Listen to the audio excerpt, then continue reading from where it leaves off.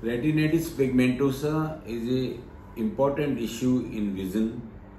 I am Dr. Goyal speaking from Sanjeevan for Perfect Eyesight, Bombay. Retinitis pigmentosa in short is called as RP, which is inherited chronic degenerative disease of eye which mostly affect retina. Mostly the retinal peripheral cells, which is made up of rods, are affected more, and it goes from periphery to center. It is mostly inherited. It comes from the generation to generation. If not, then mutation of the genes can be possible. In this disease, genes changes. The genes which are responsible for cells of retina, they get affected. Suppose single cell defective cell coming from both parents can give rise to this disease. In this, mostly night vision get affected. That's why it is called as night blindness also. As the rods are more affected than cones, then it's called as rod cone dystrophy also. Mostly in this disease, problem starts in the night vision. As I said just now, it is called as night blindness. The most common symptom of disease is night vision and peripheral vision. Night vision, like in the darkness, vision has problem.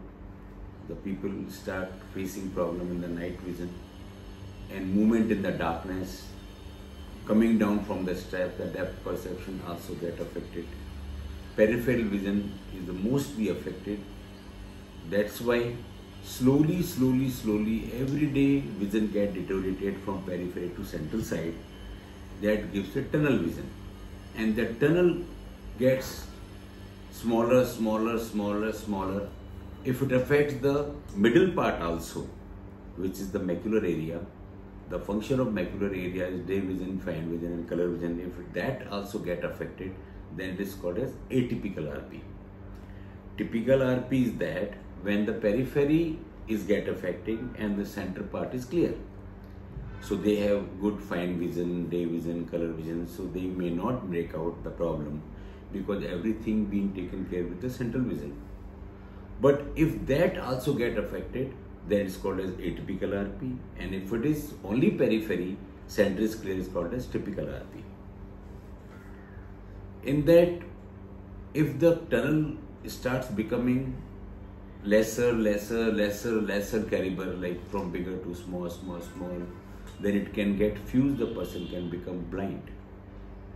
So this is very important disease, and it is mostly inherited. Mostly no, it is inherited only, but if the genes are not passing, if suppose we have seen 50% of cases, they don't have family history.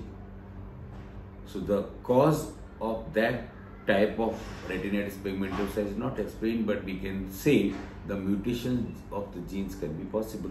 That's why they must be getting affected. Cure of this disease is not possible, but treatment is also possible by the integrated method that we'll talk in the later another videos in this. But today I will talk this much only about the disease, and see you in the next video. Thank you.